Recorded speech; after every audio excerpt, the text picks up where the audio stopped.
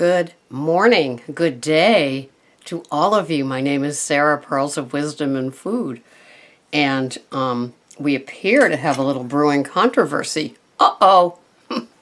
I saw the Oprah ad that had Oprah touting the bread and losing the 26 pounds, and then it's posted on my Facebook page, the open letter to Oprah from Dr. William Davis, the wheat belly doctor. So there's just some controversy, and it will be interesting to see how it plays out. Of course, you know the team that I'm on, and in full disclosure, I did lose weight on the Weight Watchers program, and I was having bread, and then I stalled, and I thought the stalling was where my maintenance began. Bulletproof. And then when I began to have my low-carb, high-fat plan, the 10 to 15 pounds went whooshing out.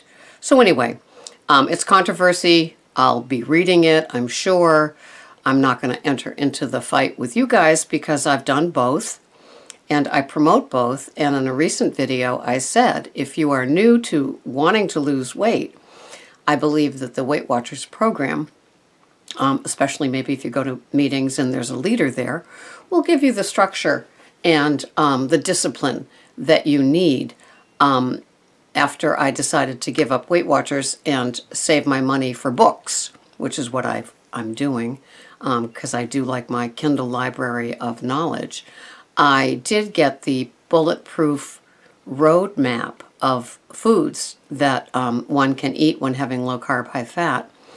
And in addition, I am awaiting my Wild Diet book from Amazon with Abel James, because it has recipes in it. I prefer to have the book, so then I can have the book in front of me when I'm cooking. But so anyway, it is what it is, and all I know is that what works for me is right now the low carb, high fat. Is it sustainable? You bet.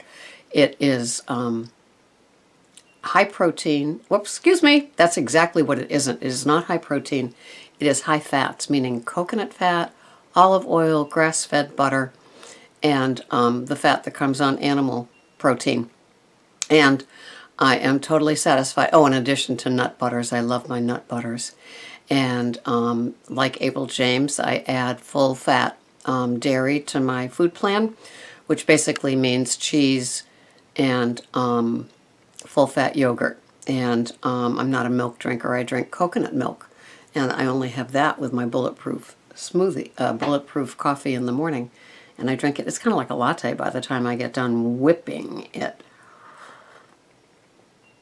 So today I have a vacation day, and then tomorrow off, and then Saturday off, so I am delighted. And I will be in my Lose It doing my food. I am going to be making an Irish stew this morning, and never made one before. And I am one of those that does like lamb. Some people don't like lamb. And I made the lamb shanks last week. So we do like the lamb products at this house.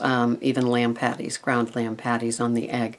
So that's my food thing. I will be shopping later today. I did get some organic chicken thighs and chicken and Italian sausage, pork Italian sausage sweet at Stop and Shop Nature's Promise, and it was either on sale last week or this week, but it's in the freezer, and I will be pulling that out to have this week as well. So I'm kind of excited, and I'm kind of excited to have my days off. I'll be walking today. I left for my walk yesterday, but then it began to pour, and I didn't have a hoodie. And I always wear hoodies, which is kind of funny in the winter, but this particular day I didn't. So I only got half of my walk in. So how are you doing? Are you tracking? Are you weighing and measuring? So important. And I hope so. And it's funny because with my nutrition groups at my shelter, I'm starting to get sheepish looks when I walk by a client and they're having something that would not be on my food list or perhaps your food list. So it's just interesting. I love awareness, and it's just, you know, it's slow with food. of course, but you know, how I honor that. And I'm just planting seeds. And that's what we do, right? We learn a little bit at a time. And I don't know if any of you have been able to watch the Weston Price videos, but they're just very simple. And I love the pantry intervention. And I love her pauses, as I said, through it, because you can almost take notes about what she's having. And she's such a gentle soul, which if you've heard one of my Smackdowns, you know that I'm not always a gentle soul. So, yeah, a lot of bathroom chats this week, I guess. Things are kind of in order for me. I'm content. Things are good. House is in order. I have company coming today for a little chat visit, so that's kind of fun. So, what was I going to do? I guess when I walk, you know, and I listen to a podcast, I usually come back and jot down something to give me a topic. But I've got my little Post-its right here, and the one on the top is if your grandmother. And I remember that podcast, and it was basically if your grandmother wouldn't recognize it as an edible food, but the food manufacturers today do call it an edible food, and that's all it is edible. It doesn't necessarily mean nutritious. So if your grandmother wouldn't recognize it as a food, then don't eat it. And that would probably mean to me packaged, processed, highly refined flours and sugars, junk, you know, or bags like Doritos and things like that. They had the Doritos effect. I think Dr. Oz had them on the other day. And I'd like to hear more from him than just the Doritos effect. But anyway, that's it. That's all I'm saying. If your grandmother wouldn't recognize it, much less eat it, then don't you buy it and don't you eat it. I like that advice, and I'm an old lady, so that works for me, and I am a grandmother, and there's a lot of things I don't recognize out there. I'm so busy buying what I do buy that I really don't scan to see all the new things, but the cereals are scary because I do peruse those, because I do WIC shopping, which is women, infants, and children shopping, where they allow usually 36 ounces of certain cereals, and there's little tags along with the price, and it says if it's allowed on WIC.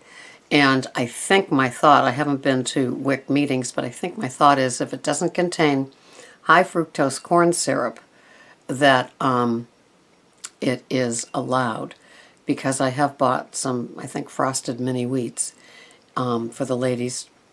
Okay, I'm guilty. And but there's no high fructose corn syrup. And how do you like the Cheerios? Aren't they touting themselves as the gluten-free product of the century?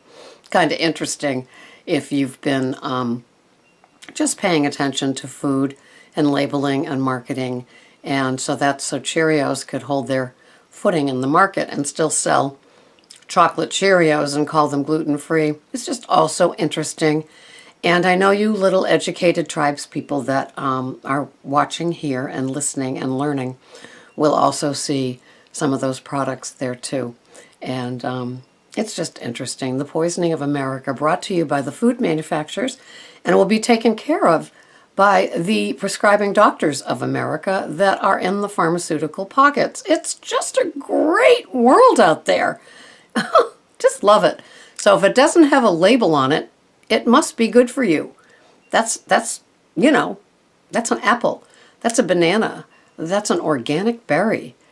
I love food. And yes, they do have labels like, okay, guilty, coconut oil has a label.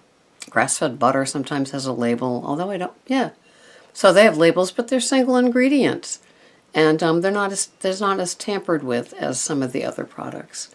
So watch the pantry intervention on Weston Price if you really care about what you're eating. It will really help you. And have a wonderful day. If your grandmother wouldn't recognize it as a food, don't buy it and don't eat it. Have a wonderful day. Thanks for watching. This has been Sarah, Pearls of Wisdom in Food. Bye-bye for now.